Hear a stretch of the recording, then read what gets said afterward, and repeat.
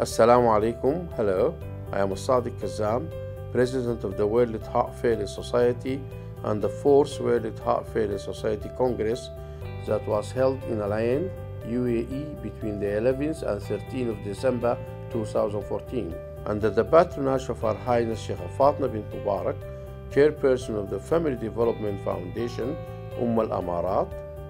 I have, in association with the College of Medicine and Health Sciences, United Arab Emirates University, and Johns Hopkins Hospital, organized 2 congresses in Al Ain City here in the United Arab Emirates, both addressing all aspects of heart failure. Our first congress was held in 2008, where 800 delegates attended from more than 25 countries around the world. More than 20 international speakers representing all continents were invited. Our second Congress was held in 2014, where the same success of the previous Congress was achieved. I would like to express our sincere appreciation and gratitude to Her Highness Sheikh Fatima Bint Mubarak for her support and patronage of the World Heart Failure Society Congresses that have been held in United Arab Emirates.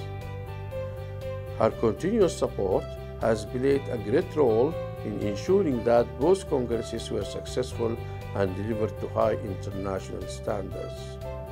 Furthermore, her support proves Her Highness' dedication and commitment to the development of the United Arab Emirates, its society, and all its sectors.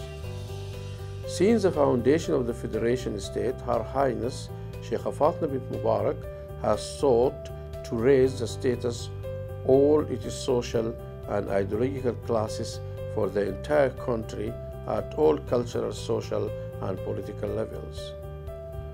Early on, by establishing a women's society, she made it her mission to fight illiteracy and highlighted the need to educate girls.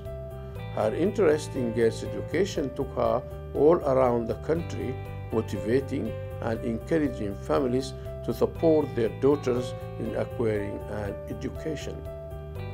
Her Highness Sheikh Fatima Bint Mubarak recognized that education in general and in particular women's education is an intricate part of the development, progress and continuous achievement of Federation State. Her nationwide campaign to eliminate illiteracy in the United Arab Emirates was a great success and earned her the appreciation and admiration of the international community. When United Arab Emirates University was established in 1978, Her Highness Sheikh Fatima Bint Mubarak continued to fight further for women's education by urging girls to join the university.